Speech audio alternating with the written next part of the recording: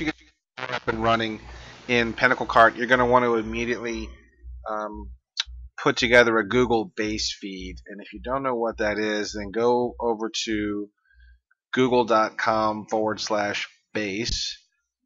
And in a nutshell, here's what Google Base is. It's basically the Google products search engine. So when you've got all your products into Google Base, you can click here to learn more about it. Let's go take a peek at it real quick.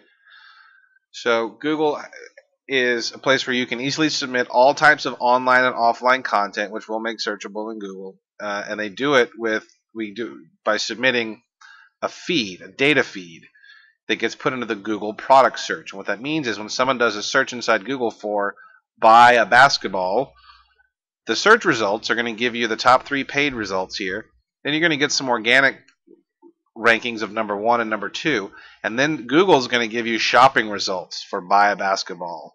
So this is where your product will show up. So the beauty of this is using a Google base feed is that if you've got obviously relevant products to an individual search, Google's going to present the image and a link to not your store, but it's going to give a link to the product description that you're uploading, and it's going to give the brand number, all this information here, the description.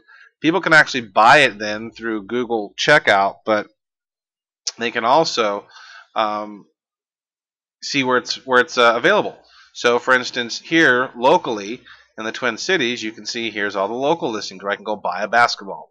So, the importance of a Google base feed is the most important thing is to get your products found on the internet, and it's a huge leg up. It's a huge advantage compared to organic rankings and paid listings, because if you look here, you got 1, 2, 3, 4, 5 listings. These are all the paid ads, which people kind of gloss over nowadays, and they're scrolling down to look at these listings here, and then right in front of their dead center of the page is going to be an image of your product with a link to more information on it. So this area gets a lot of traffic. Obviously, someone is shopping for a basketball, so Google's going to give them some nice shopping results for buy a basketball.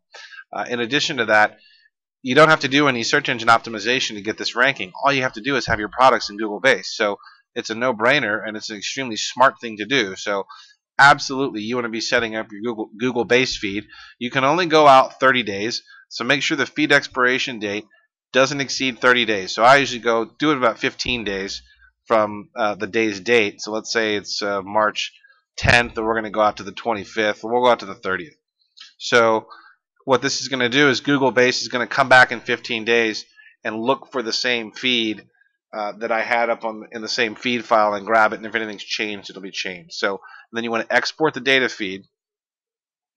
When we do that, it's going to say here's your XML file, frugal.xml. So go ahead and save that file on your desktop, and then what you have to do is go back into Google Base, sign into your Gmail account, go back into Google Base account, and follow the instructions on uploading your XML file. You can also upload your XML file to your server into the root, which it would be www.yourdomain.com/frugal.xml, or you can put it in any folder you want. But it's going to want to look for it in the root. So if you have a FTP access, go ahead and dump it up in there. If you don't, then call Pinnacle Cart, and they can help you get it in that file set up correctly for you. So, but you're going to have to export your data feed here and get that XML feed, set up your own Google Base account, and then absolutely start putting this in. Put your feed into Google Base, and you'll see your sales go up. Frankly, because again, people pay thousands of dollars for first and second place ranking on Google. And here you are with some content in the search engines in the Google Base, and you're going to be placed right up here as well. So that's one of the first things you should do after setting up your store.